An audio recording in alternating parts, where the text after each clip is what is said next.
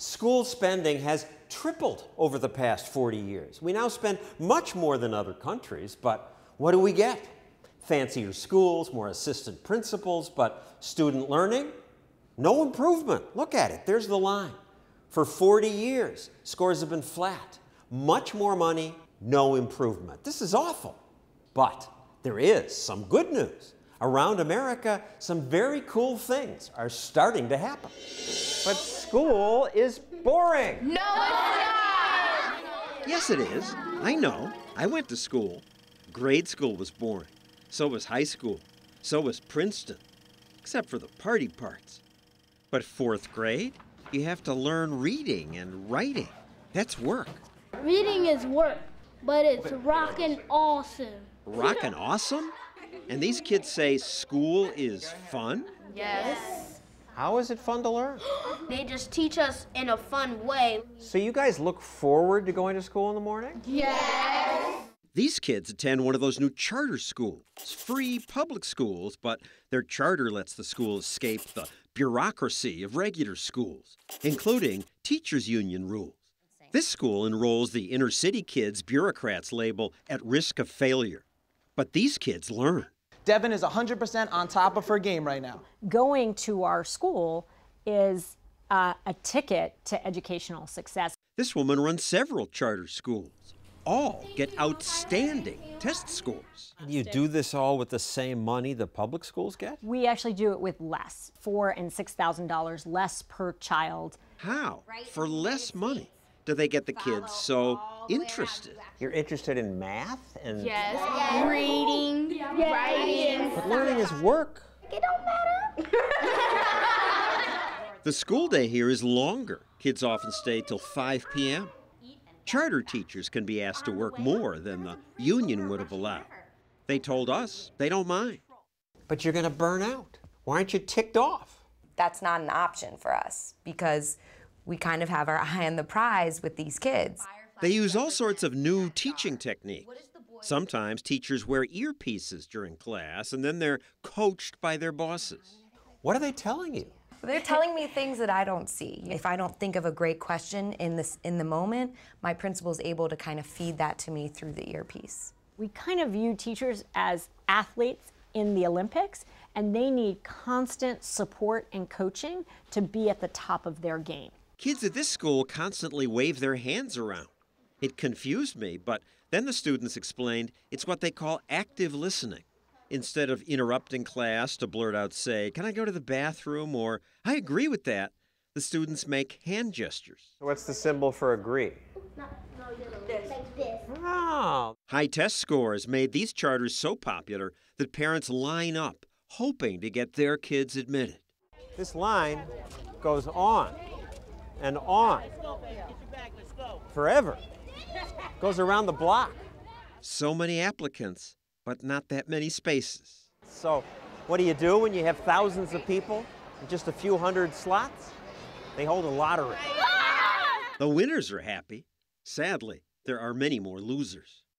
On the other end of America, in Oakland, California, another charter chain gets similar top results using different methods. Here's what I say. Give me the worst school in Oakland. Black, Mexican, polka dot. Give us the worst school anywhere in America, and we'll take it, and we'll outperform the other schools in 5 years. Ben Chavis created the model at the American Indian Public Charter Schools, right in the heart of a rough neighborhood. Now, these are hard workers here. The kids at American Indian schools now have some of the highest test scores in California. And you could do that on the same amount the state gives every school? We get less. We get less than every other school. The kids in American Indian public charter schools are scoring so far above the average for the state for public school children that there isn't even a word for it. They use different techniques from the charters in Harlem. Here at American Indian, they pay some kids to tutor other kids. We hire our students and we pay them. Thank you. They're excited. They're going to make some money. Chavis is politically incorrect. What you going to study? Science? A Mexican in science? Yeah, good for you, honey. You'll be a rare bird. He's been criticized for imposing strict rules. You got in trouble, didn't you, boy? They're stricter because they really want us to succeed. A teacher made this student do push-ups in the hallway because he didn't follow directions. You actually have to try hard when you're here. I hate Saturday school. Oh my God. My other school, we didn't have as much homework. We had like 1 page of homework, but then here we have 6 subjects of homework. And then the teachers were a lot nicer, and here they're a lot meaner. Meaner, and yet No student's been expelled since the school began in 2000? No way.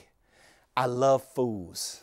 I love the kids who get in trouble because you can take a kid who's acting like a fool or gets in trouble and use them as an example. It's cruel, your critics say. We have a 6th grade student acts up in class, he'll be sent to sit on the floor in an 8th grade class. Yes, that's true. And embarrassment keeps people in line, whether we want to admit it or not. even gym class is strict. At my old school, we play games every PE. But here, it's either running for 10 minutes or running around the block. You fire people at your schools. They should be fired. You fired a teacher after 1 day? She is incompetent. You could tell in 1 day? Yeah, she is incompetent. Last year, I thought I was going to get fired a few times. If I'm not doing a good job, it's over. And it could happen at the drop of a dime.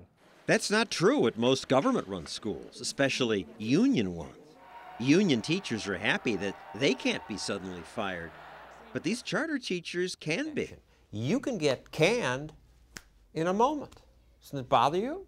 If I'm not doing my job, per se, and I was fired for that, so be it. If I was a doctor and I wasn't good, I mean, I wouldn't have a job. No one would come to me, right? I would hope not. You cannot maintain quality unless you can fire people, says this charter founder. It's as many as we must and as little as we can. Have you fired more than 10? In 3 schools in 8 years, yes. But while bad teachers might get fired, good teachers are given freedom. They can choose their textbooks, their teaching methods, as long as they, every quarter and every year, make sure that the students are learning what they need to learn at the end of the day. In Harlem, 43% of 8th graders get passing grades on state math tests. 100% of her kids pass.